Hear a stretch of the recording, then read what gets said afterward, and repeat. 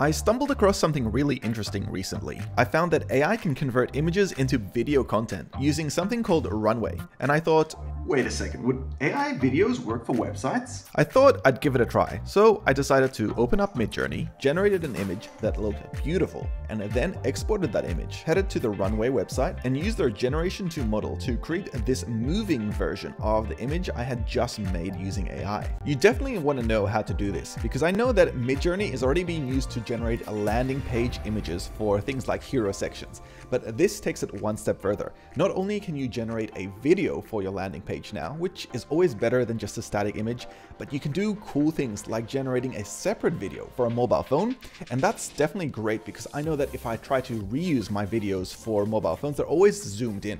So let me show you how I did all of this. So here's the website in question. It's called Runway, and I'll link it in the description below so you guys can check it out. But they've got this new Gen 2 model, which is all this cool stuff that I've been talking about.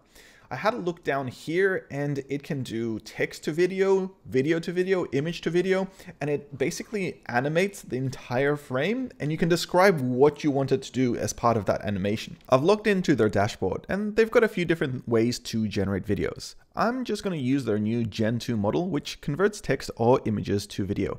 And here I'm going to put in something kind of simple, like maybe clouds in the sky. This was generated in just about 10 to 20 seconds, which isn't too bad, especially for AI video. Next is the part that I'm kind of excited to see. It's converting an image into video.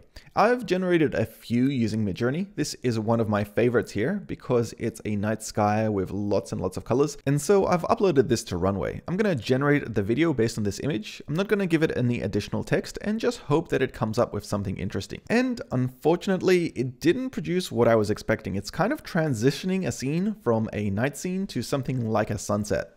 I decided to try and combine this image together with a text prompt, and I'm going to use more or less the same prompt that I used when I originally created the Midjourney generation for this image. I select to generate and found that the video produced by the AI kind of was the same, but also different, as if it only pulled inspiration from the photo and created a new scene to generate a video from. I tried it once more just in case this was an accident, but no, it seems to be generating its own image and then turning that into a video rather than using the exact reference image I provided. I think I'll need to do some more testing, but let me move on. Quick pause. Today's sponsor is called QR Tiger. They're a place that helps you generate QR codes. Like you can expect, QR codes are becoming more and more popular these days, from installing apps to ordering online when you need to go to a restaurant to many more places. QR codes is more or less how we interact, and I wouldn't be surprised if they're used for business cards in the future too. Impressive. Very nice.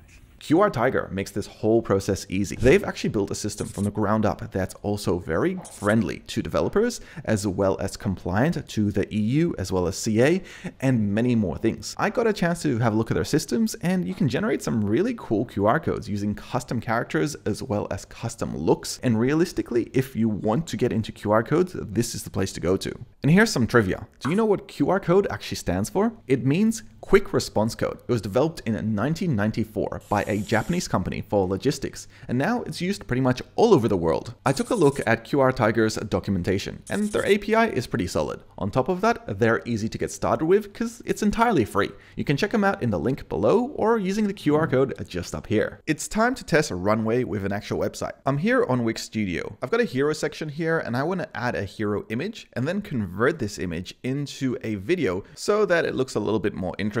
This website is for a construction company, so I'm going to head over to Unsplash and search for an image of a crane. I'm just going to select this one on the right hand side, and while I could generate something from Midjourney, I think this should just do, and I'll head back over to Wix Studio and upload it to use it here on the left hand side of the hero section. Heading back to Runway, I'm going to select to do another image to video.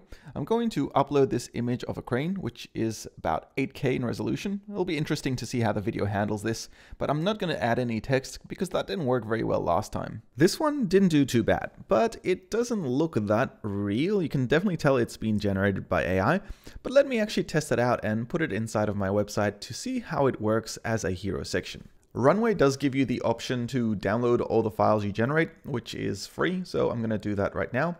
And I'm just going to download it here. It looks like it's maybe a 720p image. After this, I'm going to head back over to Wix Studio and select to add a new element. This time I want to add a video. So I'll select to drag in the video player and just expand it out to use the entire size. Then I'll go to change the video and upload the new file that I just generated from Runway. Using Wix Studio, I can customize it a little bit, changing its focal point. It's basically where it's positioned on the video, but in the middle looks the best. And with all that done, I can now preview it.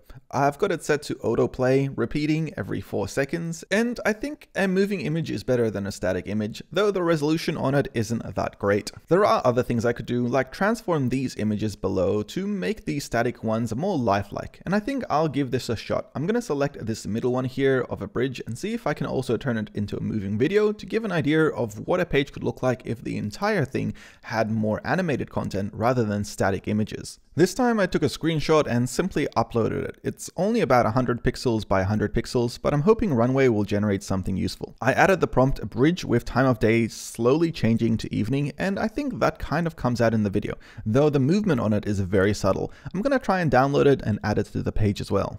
Here, once again on Wix Studio, I'll select to add a new element to replace this image. I'll add the video element once more and select to just drag it in the same position and expand it out to be about the same size as the previous image.